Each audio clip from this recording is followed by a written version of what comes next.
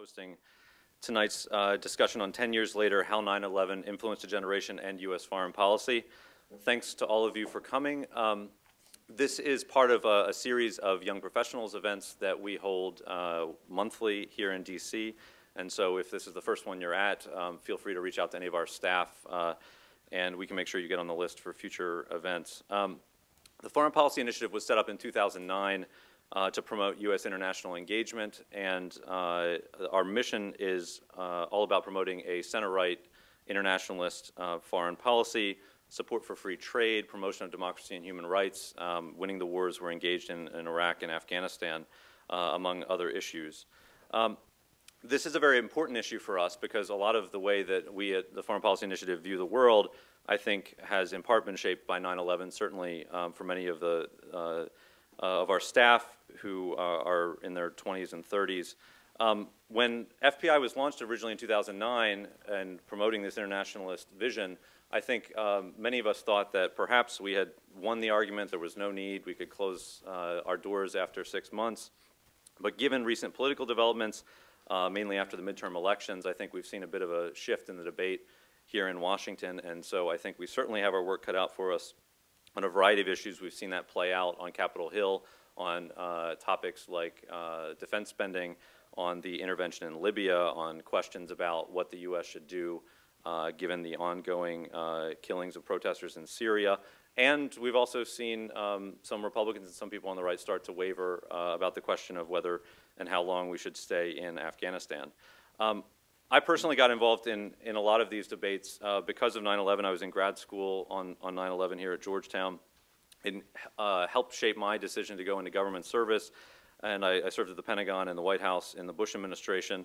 And one thing we want to address tonight and have our panelists get into is what are the lasting effects and impacts of 9/11.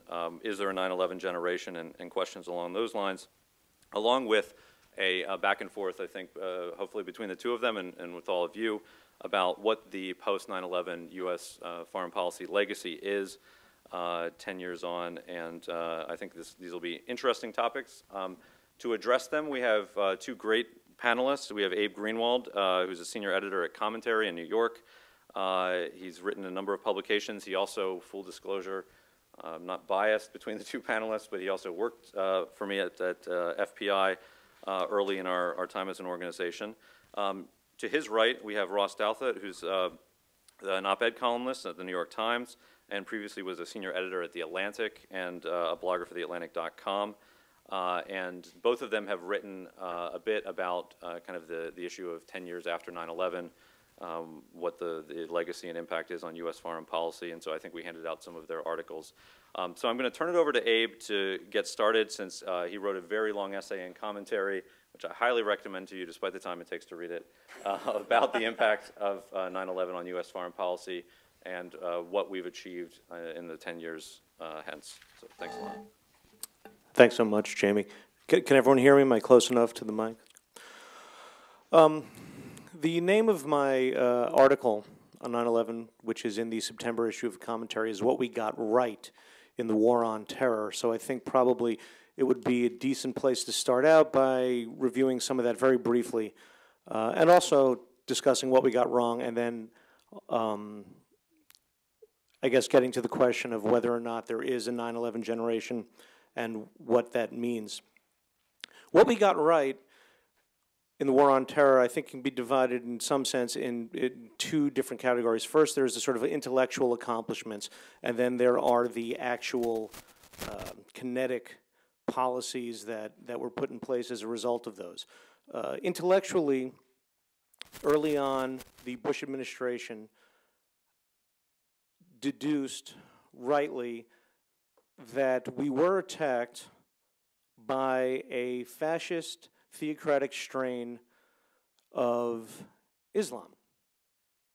And while immediately some people on the left and in other quarters said we were attacked because of our policies, that is factually true, but it means it's not very satisfying unless one acknowledges that Al-Qaeda's problems with U.S. policy are outgrowths of this fascistic theocratic strain of Islam.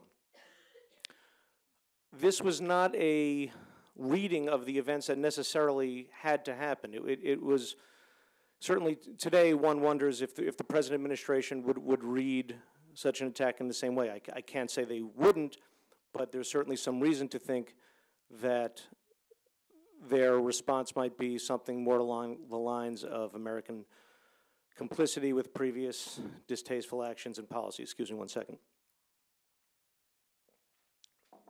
The second intellectual accomplishment early on, I think, was in judging correctly that Osama bin Laden did not, in fact, hope to draw the U.S. into the Middle East, into the greater Middle East, in some sort of overbearing, guns blazing American overreach that would then bring sympathy to his cause. This was a popular reading back then on both sides of the aisle. There were people who gave Osama bin Laden a little too much strategic credit, who believed that he had this grand plan to bring the U.S. into an overwhelming action of this sort, and this would thereby bring sympathy to his cause and create a wedge between the U.S. and the non-Islamic dictatorial governments against whom al-Qaeda was fighting. In fact, if you look at bin Laden's own writings and quotes on the matter, he had laughed off the idea of a strong American response to any terrorist attack. He famously called us a paper tiger. He cited the Black Hawk Down incident, the various ineffective cruise missile responses to individual acts of terrorism, and so on. He in no way expected what he got immediately, which brings us to the actual policies and the kinetic action. The war in Afghanistan immediately deposed the Taliban, set up the internationally recognized government of Hamid Karzai, killed and captured thousands of militants, broke down the hierarchy, the intense bureaucratic framework of al-Qaeda at the time. They had labs, they had banks, they had dormitory facilities, they had training camps, you name it, they had it. All that and the structure that was vital to them being able to plan the kind of attack they did was broken up in that first attack in Afghanistan. Of course, what we failed to do the first time around was capture bin Laden, which is no small failure, and of course we failed to nation build, which set the stage for the Taliban to make nearly a complete comeback, first noticed or first sort of discussed in alarming tones some 5 years later. I would argue that something else we got right is the war in Iraq, is the centrality of Iraq to the war on terror. I will be arguing this apparently for the rest of my days.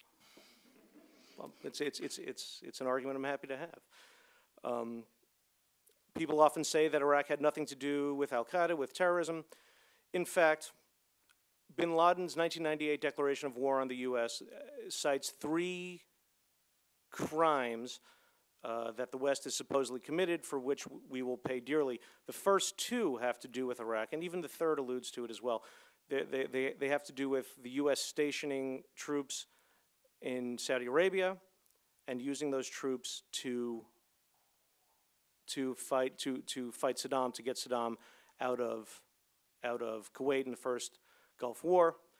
The third charge is about Israel, and even that, despite popular sentiment, even that, bin Laden is sure to note, is really, he says that our Iraq policy and our Saudi policy is really just a distraction from what we're doing in Israel. So Iraq is tied into all 3. And I would add that there's a larger reason why we always had this date with Iraq, which is that if you think back on the darkest days of the Iraq War, there became popular this idea that George Bush the Elder, when he went into the Gulf War, the first Gulf War, knew enough, was wise enough, was prudent enough, was quote-unquote realist enough not to overstep his mandate and not to go into Iraq and depose Saddam, but merely to push Saddam out of Kuwait as he was expected to do and to do nothing else.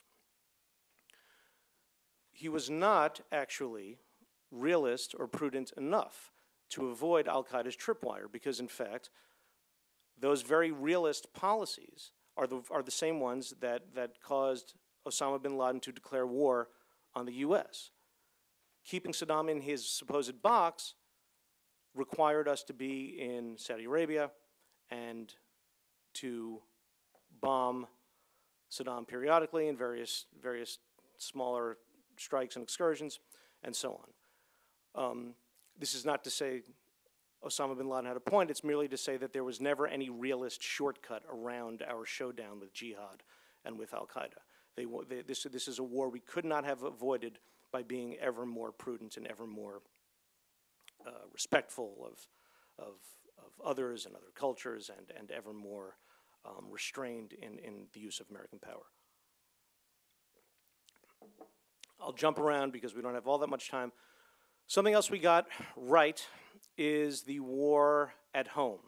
That is to say, the no-fly lists, and these are all policies that everyone hates, but yet we have not been attacked in 10 years. No one wants to be patted down. No one likes the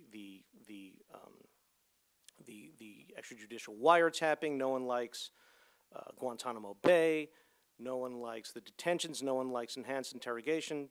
Yet they have been proven to work, and these should be discussed. By the way, this is we are a free country that prides itself on individual liberty, and these are things that should be debated vigorously. But they have, by and large, worked. Even when you think it's a matter of luck, I would argue they worked.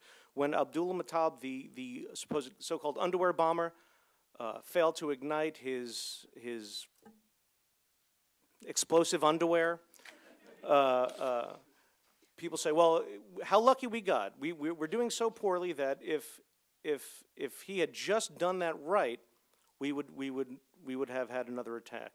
True. But it's not a sheer matter of luck. He was using a plastic explosive that I would argue he was forced into using, just as the Times Square bomber was using too weak of a fertilizer to explode. Because of the laws and because of the way we have cracked down on things like buying fertilizer and buying hair bleach and not letting people bring liquids on the plane. If he brought a liquid on the, if we didn't do that, as much as it upsets people, he probably would have had a lot better chance of exploding that plane with some sort of liquid explosive.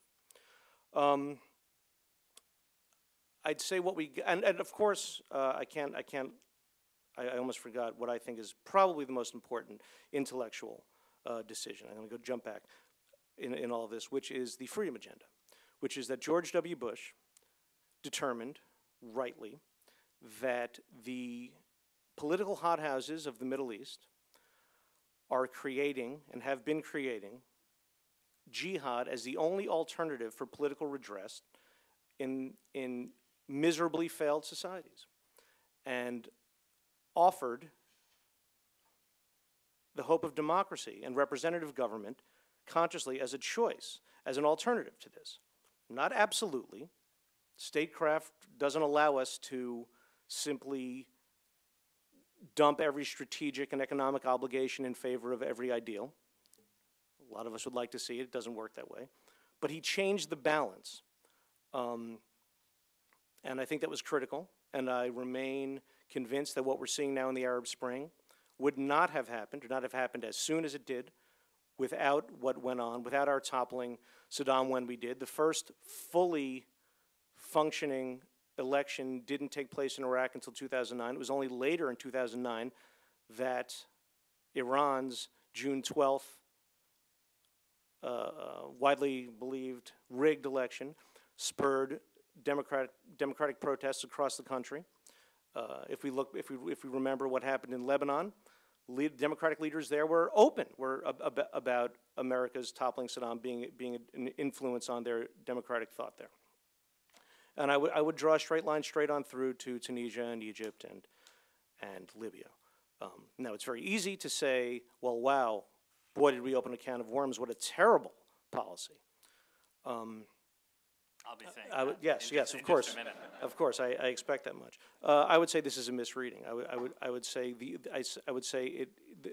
the extent to which it looks bad, and I'm not unsympathetic to those who think it looks bad, that is a function of our not being involved, of our not sticking to the freedom agenda, and of Bush's having stepped back from the freedom agenda when he did. Because if this was going to happen, how much better would we have been placed? How much more influence could the U.S. have had when this all happened if we had been more firmly on the side of the Democrats there? And how much more influence could we have now if we are on the side of the Democrats there?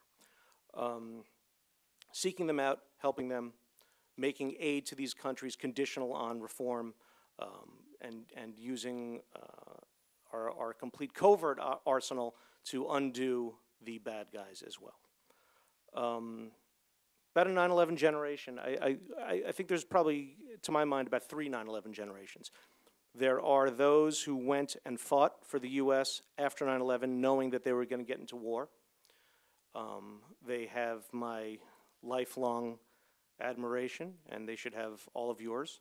And we owe them everything these past 10 years. When I think of 9/11 generation, though, somehow my mind goes to the Vietnam generation. To me, it's a sort of a similar kind of formulation. And I think of a generation of Americans whose political impulses are shaped in opposition to what the American government does. And I think there's no question that we have that now. I think no one likes these wars. The vote for Obama in general was in some sense a sort of show of disgust with what we've gotten into these past 10 years. Paul Krugman, of course, being the most vocal on this 10th anniversary of 9/11, discussed this 9/11, the day forever, sort of marking us with shame because fake heroes hijacked the moment to execute poor policies and the rest of it. I'll say 2 things about that. The first is that I don't think American policy, civilians are never really eager for war. We're not a war-hungry people. We haven't become the world leaders or the so-called world police. It's not a term I necessarily object to, because Americans wake up wanting to rule the world or go to war. This has happened because we've had the right leaders at the right time who understand the necessity of doing these things that are unpopular and that are difficult. And that could happen again, and it will happen again. And it has to some degree already happened again under Obama. So in some sense, it's disheartening to see this 9/11 generation who's defined itself in objection to American policy, but in some sense, I don't think it's in the long run, in the grand sweep of history, it's going to matter all that much. One only needs to look at the sort of rehabilitated image of George W. Bush. In 9/11, he got standing ovations in New York, of all places. Barack Obama did not. That's not true. He got a standing ovation. Bush got a standing ovation in Shanksville. He got applause in New York, and Barack Obama did not. And the other thing I'll say about it is that for as much disgust and weariness as Americans feel over war on terror policy, nothing will change their minds like a good 3 or 4 years of non-war on terror policy. If we lose the war in Iraq, which I would argue we're terribly close to doing, if we lose the war by the way, losing the war in Iraq all over again after having won it, by leaving 3,000 troops there, which is Obama's decision. If we lose the war in Afghanistan, which I would argue we're terribly close to doing. If we blow the opportunity of the Arab Spring, which we've almost done, and if we let Iran go nuclear, and if we let China and Russia and cut all these deals with these countries, nothing will make American involvement in the rest of the world's affairs look as appealing. So I think in some weird way it's sort of good that Americans have become sort of as fickle as they have, voting for Obama, and then the midterm elections is a total refutation, and who knows what's going to happen 2012, but the point is they are fickle. And I don't think there's anything necessarily lasting about the overwhelming distaste to the war on terror. If I've left anything out, we can address it later. I hope it didn't go on too long, but that's my spiel. Thank you so much, Jamie, for having me, and thank you so much, Abe, for putting up with me again. We did an event like this in New York, and as I was trying to find my notes from that event, they were in the pocket of this jacket, which makes me realize that I'm wearing the exact same outfit that I wore then, which may tell you something about my current way of life. We have a baby at home, so this is my excuse, and maybe you're lucky that I'm dressed at all. They are recording this shoot.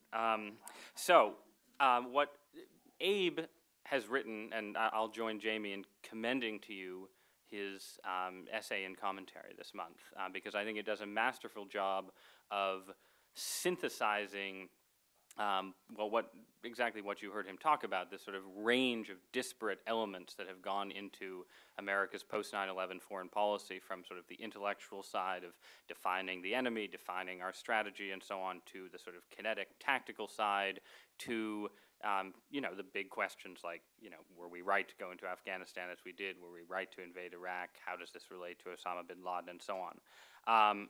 I am going to attempt to slightly disentangle that masterful synthesis in the interest of making a case half in support of Abe and half in dissent. And the disentanglement I'm going to attempt, and I think he's absolutely right that it's not completely possible to disentangle all these elements, but I think it is worth stepping back and looking at America's response to 9/11, our policy response, from a sort of twofold perspective, and disentangling what you might call the literal war on terrorists, which we've been engaged in pretty much steadily for the past 10 years, and which has continued in certain ways in an accelerated fashion under the Obama administration.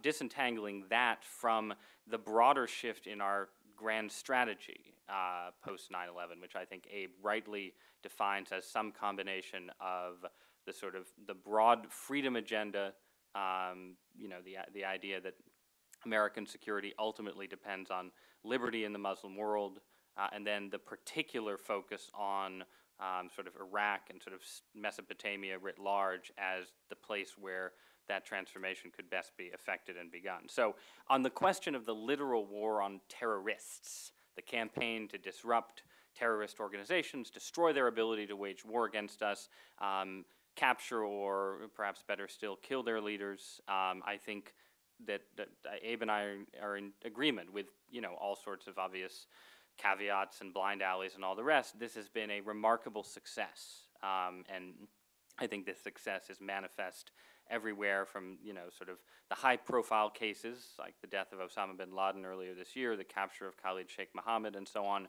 to the broader sort of constant disruption of Al-Qaeda's network, its ability to wage war against us, and so on. And in the media, there's a tendency to sort of roll our eyes when the U.S. government announces that once again we've killed Al-Qaeda's number 3, or number 4. And, there's obviously some of that is justified, and, the government likes to, maybe that guy was actually a number 7 and we said he was a number 3, and so on. But there is a sense in which that constant drumbeat reflects the fact that we have made it incredibly difficult over the past 10 years to do business as a serious anti-American terrorist around the world.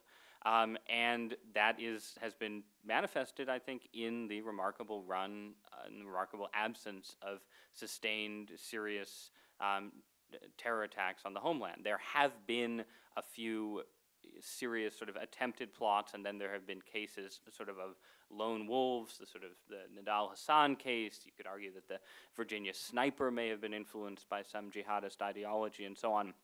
But I would argue that even the cases that have come close, like the panty bomber, I guess you could say, in Detroit, or the cases that have sort of succeeded in some sense, like Nidal Hassan's shooting spree, are themselves testaments to our at least partial victory over terror networks, because they reflect, there's no way that the United States, a nation of 300 million with porous borders no matter what we do and so on, is ever going to be completely safe from terror attacks. But it's revealing the kind of terror attacks one, that are almost succeeding, and two, that are happening. They're lone wolves, they're sort of plots, I think, as Abe said, with insufficient fertilizer to make the bomb work and so on. They're nothing like the kind of attack that happened on 9/11, which, yes, in certain ways involved luck and chance and so on, and it was in certain ways maybe a less impressive operation than it seemed in that frozen moment on the morning of 9/11, but it was still a very impressive operation and reflected a huge degree of planning and terrorist infrastructure and so on that, as far as we can tell, knock on whatever this is, doesn't exist today. And I mean, I think you can see this in the plot that they talked about related to the 10th anniversary of 9/11. 3 guys coming into the country trying to set off a car bomb. Well, I mean, 3 guys are always going to be able to come into the United States of America, and if they really, really want to and are, moderately intelligent, going to be able to set off some sort of car bomb somewhere in the country. Even if that kind of plot succeeded, it still wouldn't represent the kind of blow that we suffered 10 years ago, and it still wouldn't be a sign that our counterterrorism strategy is failing. I think our strategy overall is succeeding. I think on the question of the grander strategy, the sort of geopolitical vision of how the war on terrorists fits into America's broader attitude towards its position in the world, the Middle East, and so on, I think Abe's case gets a little more strained and a little less persuasive. And here I fall into the camp of what Jamie would call maybe the weak-kneed waverers and so on. But I think that if ultimately you have to assess a grand strategy on its results. And if you look at the United States position, not only in the Arab and Muslim worlds, but sort of more broadly vis-a-vis rising powers like China, and to a lesser extent Brazil and India, sort of perpetual problem nations like our friends the Russians and so on almost every front and in almost every way, the United States is in a weaker position than it was 10 years ago. And this is, I think, there are a lot of reasons for this, many of which have nothing to do with the choices that U.S. policymakers have made, and the rise of China was going to happen no matter what. And I mean, it's a good thing that China, it would be a worse thing for the world if China were growing poorer rather than richer and so on. So, but with all of that being said, overall, if you look at the fruits of our 10 years of intervention, military intervention in the Middle East, sort of the rhetoric of democracy promotion and sometimes the reality of it and so on, I think defenders of the grand strategy are still stuck making arguments about the long term. And those arguments may be vindicated, and I hope that they are, but at a certain point you have to sort of stop and take stock and say, well, how is this strategy working out? Is a post-Saddam Iraq that is sort of half in Iran's sphere of influence and is, supportive of Syria's dictator in different ways and so on and so forth, was that worth the American casualties and the blood and treasure that we spend and so on? Is Israel's current strategic position in the Middle East, does that reflect a successful U.S. grand strategy over the last 10 years? Or does the fact that Israel is more ringed with enemies than ever suggest that maybe overall, there was a little bit more to be said for the sort of, some of the sort of quote-unquote realist stability-oriented policies of the past? So that's sort of my broad view, and I think that I think that there are strong arguments in favor of the long-term view that ultimately sort of American security, the world security over a sort of 100-year span will benefit from some sort of democratization in the Middle East. And Abe has made versions of this argument. I think Rural Mark Gorex has made some of the strongest cases for this. But I think from the point of view of American policymakers, making bets on those kind of time horizons, even if they potentially work out, is not how great powers should proceed. I think great powers have more of a short-term obligation, more of a sort of a focus on short-term security is more appropriate than long-term gambles. And I think that the decision for us, given our overall position, to become a revisionist power, you might say, when we were, in the moment we decided to become a revisionist power, the strongest power in the existing order, was fundamentally a mistake. So that's my overall view, and I would say to the question about the 9/11 generation, which we can get into a little bit more, I would just say to Abe's point, which I think is correct, right, that inevitably the sort of 9/11 generation phenomenon that he was describing at the end, the sort of war weariness and so on, and the sense that, you know, Americans, if you can't see the consequences, even if the policy is good, if Americans aren't seeing the immediate consequences, they'll gradually get tired and turn against it and so on. I think that it reflects what might be the deepest problem with the sort of grand strategic turn we took after 9/11, which is the extent to which, in order to work, the sort of freedom agenda, the sort of democracy promotion, the idea that we, you know, needed to nation build substantially, not only in Iraq but in Afghanistan over an extended time horizon, it required a different political reality than the one in which we live. And I think, again, any grand strategy has to deal with the fact that even if it's the right thing to do to have 100,000 troops in Afghanistan for 25 years, if you aren't going to be able to keep the American people on board over that span, then that can't be your strategy. Even if it's intellectually correct, you have to reckon with the political realities at home when you're devising. And I think the same is true with the invasion of Iraq. I think it's clear, in hindsight, especially given the successes of the surge, that the decision to go into Iraq with so few troops was, you know, a fundamental error that, had it been rectified, I think the war in Iraq, public opinion on the war in Iraq would look very different. But I question whether public opinion would have supported the war in Iraq in the first place if we had invaded that country with the kind of troop commitment necessary to stabilize it from the get-go. And I think there were reasons, political reasons, why the Bush administration made the mistaken attempt to minimize the costs of going in from the beginning. And I think that political reality ultimately, you know, undergirds my skepticism about the grand strategy we chose and the one that Abe is defending. So I will leave it there, and thank you very much.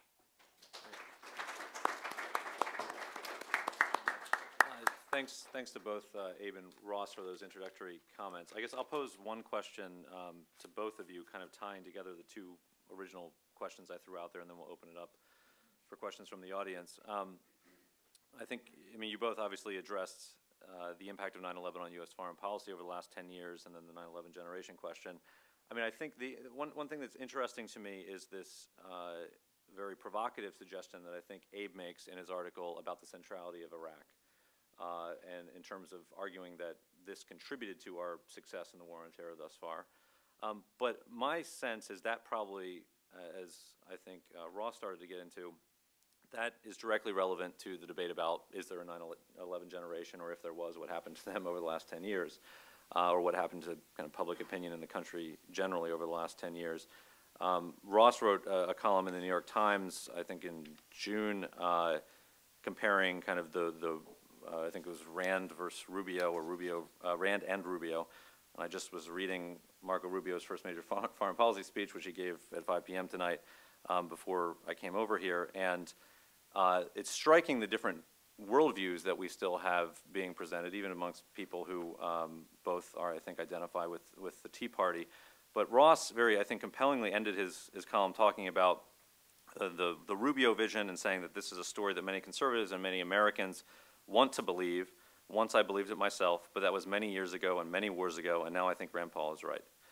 I don't think a rhetorical flourish. Yeah. I mean, I think it was very apt though, because I think I know a lot of people who have that view, and so I'd be interested in your thoughts on maybe there was a significant 9/11 generation and impact that on the country's psyche that we perhaps would have thought would have lasted longer, because the thing that's been striking to me 10 years on, now as an old man of 34, talking to people who are in their 20s and who were much younger when 9/11 occurred, is the lack of influence the event itself and perhaps the immediate aftermath seems to have had on their strategic worldview. And I think a lot of that has to do with perhaps the implementation of the policy that Abe laid out. And so I'd be interested in fleshing out, hearing you flesh out your thoughts on how much of it is it really was the wrong strategy, or how much of it goes back to the implementation of that strategy and the things that, some of the things that you referenced, Ross, the under-resourcing of the war in Iraq. You could say the same thing about Afghanistan. The fact that we're still in Afghanistan and the troop numbers that we are is in part because of some missteps that we made in the early years after the invasion. So maybe I'll ask Abe to start and Ross then to respond as well. Sure. I mean, on the, in terms of Iraq, the interesting thing is that it didn't start out as an unpopular war at all. It had certainly had bipartisan support, and it had the support of the general public, and it had the support of the public a few months in. It's only when the story got bad that it became unpopular. I would argue that, and this would apply to both the question of of the 9/11 generation, and and in response to Ross's good point about America's standing in the world since these policies have been implemented. Nothing would have kept American popular opinion on board and sustained American power in the world, America's role in the world, quite like victory. It's in giving up on these policies prematurely. It's in being a penny wise and a pound foolish, which we are now certainly doing in things like leaving 3,000 troops behind in Iraq so they can't even function credibly and productively, but they can continue to serve as targets for terrorists and jihadists over there without the resources to defend themselves. The policies of extrication, I think, have done us a lot more harm than our ambitions at first. And in terms of the implementation of the war in Iraq, to my mind, it's less a question of the initial commitment of the number of troops than it is the bad policies, the de-Baathification policies, which put, by some counts, 500,000 unemployed Iraqi soldiers and connected Baathists, Iraqi Sunnis out on the street, knowing that it was American policy that did it, and that the Shia were about to rise up. There's no question. We made huge mistakes in Iraq. I didn't sort of address that, I guess, in my first intro. But we made huge mistakes in Iraq. But don't forget, the majority of the country was behind this policy as a policy. They didn't object on ideological grounds, in terms of values, in terms of commitment. They were behind it. They only turned on it when it stopped looking like we were going to win. So I think changing the facts on the ground changes public opinion, both here and abroad. That's my quick answer to it. But I mean, don't you think that, the words you didn't utter just now were WMD, right? And I mean, to the extent that the American public was, I think you're right, intensely on board, Democratic and Republican parties both in certain ways, had to do with the kind of case that was made. That, somebody, I want to say, well, somebody else had a different line, but Paul Wolfowitz said, right, that WMD, there were lots of reasons to go to war in Iraq, but WMD was the reason that everybody could agree on. Mm-hmm. But I think that's true, that there were lots of arguments for the invasion of Iraq, but I think what Wolfowitz's comment reflects is the fact that WMD was the argument that could sell it to the American public, ultimately. Mm-hmm. And that had you sold the war in the sort of grand strategic terms that I think some people believed, some people adopted maybe after the facts on the ground changed. But I think you argue in your piece rightly. I think that certainly Bush himself, from the top, there was always a focus on democracy and transformation. Right? It was clear that I think administration policy wasn't just focused on the WMD. But in terms of the way the war was sold to the American public and the way it was argued for at the UN and so on down the line, the issue of Saddam's weapons, the threat they posed, the possibility of them ending up in terrorist hands, the possibility of there being a nuclear weapons program and so on, all of that was crucial. And I think that, we will be having this argument, right, for 25, 50, 75 years and so on, because there's no question that You know, I had friends working in DOD at that time, and the whole, you know, Bush lied, people died. I mean, there is no question that the people responsible for American policy believed that not only that there were WMD, but that things were worse than anybody thought. And there's no question that this assessment was shared by intelligence agencies and so on, all of which makes that case totally understandable, and it makes the decision to go to war understandable. But by the same token, I think one has to be able to say that if you make a case for war that is perhaps the only case that could sustain the public commitment required to see the war through to a successful conclusion, and then that case turns out to be false, you know, you don't have to believe that the war was a mistake, but the argument that the war was a mistake becomes pretty strong, I think. And that's part of what I, you know, what I come back to with Iraq, that there is a sense in which, you know, if the public had sort of stayed with the war, you know, and if a lot of decisions had been made differently, we would have had a better outcome and all the rest. But the initial premise behind the invasion turned out to be false, and that had inevitable cascading effects. And in certain ways, it's kind of amazing that, you know, whatever is about to happen in Iraq now, it's kind of amazing and, yeah, in many ways a testament to President Bush's fortitude and so on. That, I mean, if you had told someone, if you had told me when we were invading Iraq, oh, by the way, they're not going to find any weapons of mass destruction, I would have been, I was like, well, this is, you know, this is like the collapse of the Bush administration, it's, you know, it's the collapse of American credibility and so on. And in certain ways, we weathered that reasonably well, but it's still a big deal, I guess. Yeah, I mean, I don't deny. I think virtually everything you say is correct. I mean, you know, there's sort of, you know, the bad intelligence is the bad intelligence, and it's inexcusable. You know, it was never there. You know, the weird thing about Iraq was that there were so many good reasons to go in there, from the violations of international law to the, you know, the having committed genocide, having been in violation of UN resolutions, having supported international terrorism. All of these are facts. To the widely internationally held belief that he had WMD, that to state any one or two reasons in any one sitting, you know, it almost looks like you're being trickier than you are. So there were many reasons to go in, and many different people had reasons to go in. Did you know, I'm not in government, did the administration in selling the war primarily on the WMD case, did they make a mistake? Clearly, I mean, you know, only. But do you think they could have sold it without that case? I guess that's what I come back, like the other question. I think the other arguments are, you know, they're more intellectual than visceral. I mean, obviously the argument from genocide is a visceral argument for the Iraqi people, but for Americans, I guess I'm skeptical of the counterfactual where Paul Wolfowitz's argument is the argument that's made in public, and then the public doesn't just support the war, but sort of supports a sustained war effort. Right. My suspicion is, at that time, during that snapshot in modern American history, yeah, I think the war would have been supported without the WMD argument. For how long? Not as long as with it, and if there turned out to be WMD there.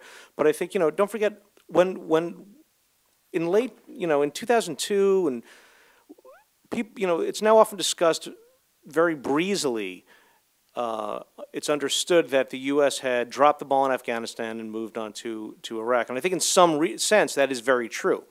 But it was widely understood at the time that America had just experienced an extraordinary victory in Afghanistan, and that, you know, we weren't dropping the ball at all. We were heading to the second necessary battle in this war, and we believed we could do it.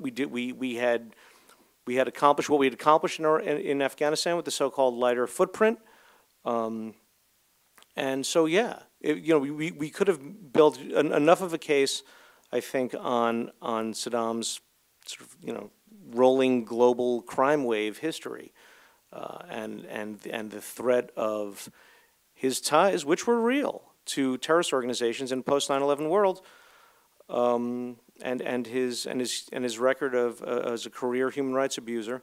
I think I think the argument for war would have held water regardless, yeah.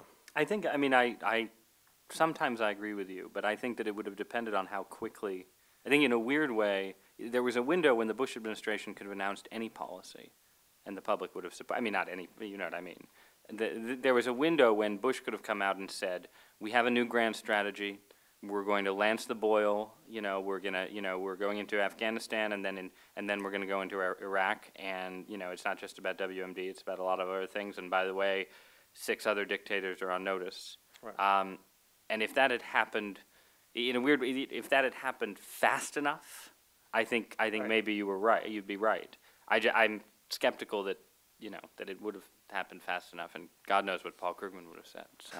I want to open it up to the audience for a second. I just want to kind of add one personal anecdote about this. I mean, I think Ross is absolutely correct. There was this moment for several years after 9/11 where I think the Bush administration had more of free reign, perhaps. I remember vividly being in Ohio in 2004 for the presidential election and working on the president's reelection.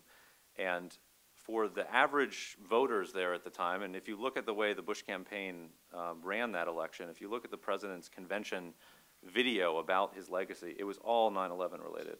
And for them, and I know from the voters that I interacted with, Iraq for them was tied directly to 9/11. And this is the sort of thing that drove European opponents of the war crazy. It drove liberals who were opponents of the war crazy. But the fact of the matter is many of, I think, Americans saw a direct tie between Saddam Hussein and 9/11, even though it obviously didn't exist. And so I think there was that period maybe before there was some finality about the fact that there were no WMDs found in Iraq. But I do think that perhaps that kind of visceral reaction that you guys referred to lasted for a bit of a longer period. And it should be noted that even by the end of 2004, things were starting to go south in Iraq too. But the mood in the country, I think, was still directly tied back to the events of September 11, 2001. So I'll open it up now. If you could just state your name and affiliation and keep your question brief so we can get to a number of people, that would be great. My question is, as someone that entered high school after 9/11, and as someone, Abe, I feel like your essay did a really good job of vindicating our efforts since 9/11. I think that there's been a lot of blood and treasure spilled, obviously, and I thought it was a really good vindication of the Bush administration. I feel like nowadays it's kind of heresy to say that, to defend the Iraq War or anything like that. Ross, your speech, I thought your speech did a really good job of explaining the kind of concurrent thought that our generation has been growing up with. That's been that basically alongside 9/11, there's also been like the rise of China. There's been other threats. You have people like George Friedman at Stratfor saying that jihadism and terrorism is actually coming to an end and that new threats are facing, say, like in the South China Sea. Robert Kaplan also released a book saying the same thing. I guess the bigger question here then to both of you would be, how far, I mean, how would you say that the war on terror and jihadism and terrorism, are they a part of our long-term strategy? Is that a part of our long-term strategy to come, or does that not factor in at all? Is it solely like factors like China that we should be focused on in terms of long-term? Yeah, that's my question, thanks. I think this is an interesting discussion because we hear this coming up more and more. I think people like Governor Huntsman are kind of advocating this position that a real threat is looming in Asia, and we need to focus less on the resources we've committed to the Middle East. So, Abe, do you want to start, then Ross? Sure. And thank you for the kind words on my piece. You know, I mean, I think in American foreign policy, in any foreign policy, you've got to walk and chew gum at the same time. We can't. Of course, we have to deal with China, but that doesn't mean we don't have to also deal with the real threat of terrorism, the continued threat of terrorism. And, you know, and one thing I would say is that if you think China is eating our lunch today, just imagine how Beijing would have taken advantage of an America weakened by a second, third, fourth serial attacks after 9/11, or how Russia would have. Or how little influence we would have had in the Middle East then. So I think in some, you know, Ross and I got into this last time we spoke in New York about all the different counterfactuals, the way things could have gone if we didn't go into Iraq and what would happen. without going too deeply into that, I think it's safe to say that being successful in the war on terror, to the extent that we have thus far, has helped us in our general geopolitical standing. Now, it's very likely that in some ways it's also hurt us, but it's not a zero-sum calculation. And I think, of course, we've got to deal with China, and I think, some true overarching freedom agenda would actually draw the two much closer together. I think a sort of China policy that focused more on human rights and was anti-autocratic, and a bolder freedom agenda in the Middle East would be sort of, I don't know, it would speak to the same end result and would reduce the credibility gap that we now suffer from, and that we suffered from, frankly, under the Bush administration as well, of preaching liberty and democracy and then making seeming decisions of necessity with autocrats and so on. Quickly, I think that I think what you'll see is sort of counterterrorism wax and wane, and I don't think it will ever disappear from or cease being a crucial element in American foreign policy, just because, the only way it would cease is if America ceased to be a first-rate power, because as long as we're a first-rate power and a, dominant, influential global culture and so on, to the extent that there are terrorist movements, whether they're jihadist or something else entirely, they're going to focus on us, and we're going to have to focus on them. So I would not expect, I think that there will still be predator drone strikes of one sort or another in the year 2028, and maybe they won't be happening, along the Pakistan-Afghan border. But I think in a sense, part of our, there's been a multiplication. Al-Qaeda has been weakened, but it's also been multiplied at the same time, right? And we are sort of engaged on a smaller scale all around the world, and I would expect that to continue. And I would also expect it to continue for political reasons, because nobody wants to be the president who says, well, we're gonna really cut the predator drone budget this year and stop taking out those Al-Qaeda and Somalia guys, and then the next thing you know, the Al-Qaeda and Somalia guys are blowing up an airliner. So I would expect that to persist. I think where I'm probably a little more sympathetic to the John Huntsman view of the world is just in the sense that I think there are resource constraints on the United States. And I don't think it's a question of saying, well, the threat of China, quote unquote, is more important than the threat of Iran or something. I think Iran is a much more worrisome problem for the United States than China across a host of fronts, and I think that will remain so for a while. But I think the question for American policymakers will be, given overall resource constraints at home, where do we want our footprint to be? And I think that this has relevance for, well beyond the sort of Iraq-Afghanistan debates that we're all used to having. It has relevance to our presence in Europe, the way our troops are distributed in Asia, and all across the board. And so I think that one can reckon with those resource constraints without sort of choosing decline, which I think is how some voices on the right tend to frame that kind of reckoning. And I think if you don't reckon with those resource constraints, you end up in a position where you're sort of surprised by it. Well, you're surprised the way I think a lot of DC-based neoconservatives were when the recent budget debates, after being focused on taxes or spending, at the last minute, suddenly it was like, well, we're not raising taxes, but I guess we're going to cut defense spending. And I think a more proactive focus on sort of, well, where are our resources and, what are we thinking about and so on, could help avoid some of those sort of nasty surprises in the budget meetings. But that's sort of a side point, I guess. As a DC-based neoconservative, I don't know that we were surprised. It could have been much worse. But, in the interest of time, we started a little bit late. I'll run over a few minutes. But why don't we take 2 or 3 final questions and give our panelists a chance to respond. Blaise? Thank you. Blaise Michtal with the Bipartisan Policy Center. We focused some of our discussion about the 9/11 generation on the 9/11 generation here at home, but what about the 9/11 generation abroad?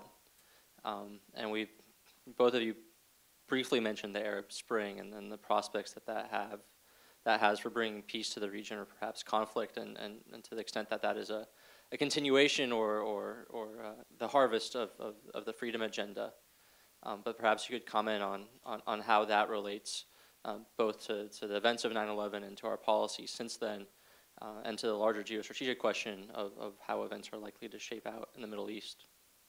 I'm glad you said the big. Why don't we take one or two, if there is one? In the back there? I was just wondering if you could address what's going on in the direction of the Turkish government, whether that reflects Turkish public opinion fundamentally, how the U.S. should deal with that, whether there may have been an effect of policies over the last 10 years in causing that, or that probably would have happened anyhow, and also sort of how that interacts with what's going on in Iran. And we'll take one final one here right on the aisle. This is a real quick question. Can you just recap? You mentioned that there are 3 categories or I guess generations of Okay, Abe, why don't you wrap up? Well, I'm glad that speaks to the first of the 3 questions, because I realized I left that out. And my third 9/11 generation was those abroad. Actually, that's exactly what I was thinking. So I'm glad you brought that up, and I left it out. Yes. What of those in these countries? Those the youth who President Bush spoke to after 9/11, who he spoke to on the verge of invading Iraq, the Kurds, the Iranians who he opened up discussions with via things like Radio Farda, those with whom he said he will stand up with in defense of democracy, and so on. What of the I would include in this post 9/11 generation abroad, the Iran's Green Movement, who after the fixed June 12th election, protesters were out in the streets of Tehran saying, "Obama, are you with us or with the regime?" Meaning the regime in Tehran. That is a much more, to my mind, consequential 9/11 generation than those at home who have become war weary, because the fundamental point of the freedom agenda was to give them an alternative to jihad as a vehicle for political redress, and we are increasingly failing to do that. And if you believe in the soundness of the freedom agenda, that will only plant the seeds of future discord and will set the timer back on the next attack. So and by the way, they don't need to publicly express some sense of being overjoyed that the U.S. has deposed this leader or that leader, has helped them, or is speaking in line with them. You know, after my article came out, some people criticized it because I spoke about democracy in Iraq and the fragile, reversible, yet real burgeoning democracy there. And someone wrote about it, criticizing my piece, citing all these polls about how Arabs around the region said, in fact, overthrowing Saddam had nothing to do with democratic aspirations and movements around the region. That's fine. We don't need to be acknowledged or thanked, certainly. It's always would be nice. Getting paid was even better. But just objectively having changed the debate is the important thing, and I think it's undeniable that we did that. And I think we risked. Look, how did 9/11 happen in the first place? After we helped to get the Soviets out of Afghanistan, we brought our interest in Afghanistan, American interest in Afghanistan, came down to nothing. Our monetary commitment there was somewhere in the sort of 5 figures a year, I think. We had no diplomatic contact with them. And then suddenly we woke up 10 years later to find this extensive terror network there and this brilliant attack planned and launched out of there. Abandoning yet another generation to the despots and the theocrats of the region. That 9/11 generation, we abandon at our own risk. So that's my thoughts on that. What's that? You know, I mean, I'm just a little more, I'm just, yeah, I as you might expect, I want to believe in that vision. I'm just a little more skeptical. And I think that, you know, there are no, and never have been and never will be, sort of ideal options for American policymakers, but dealing with the world in general, but certainly dealing with the Middle East.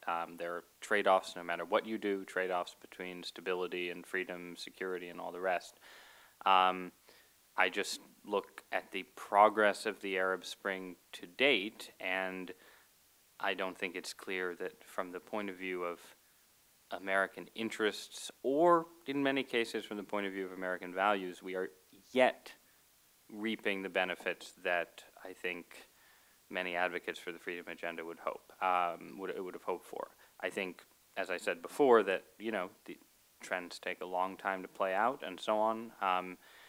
I guess I would just say we also have to be prepared for the possibility, and this I think ties to the gentleman's question about Turkey, that sort of in a broad sense are that, you know, that President Bush was wrong, you might say, in his second inaugural when he said that our values and interests, I forget the exact quote, but that they are one in some sense. And I think that, you know, in the case, in cases ranging from Turkey to Egypt to other places, at least on a short-term time horizon, I think that the growing democratization of political culture in those countries poses real threats to Americans' interests and to America's strongest ally in the region. And I think we, you know, you cannot, I think the counterpoint that Abe and many others would make is that, you know, one way or another, you know, the sort of Ataturk settlement in Turkey wasn't going to last forever. Clearly the Mubarak settlement in Egypt wasn't going to last forever. And we need to be prepared and sort of proactive about, you know, some sort of more democratic order is coming no matter what. And I think that that's a very strong point.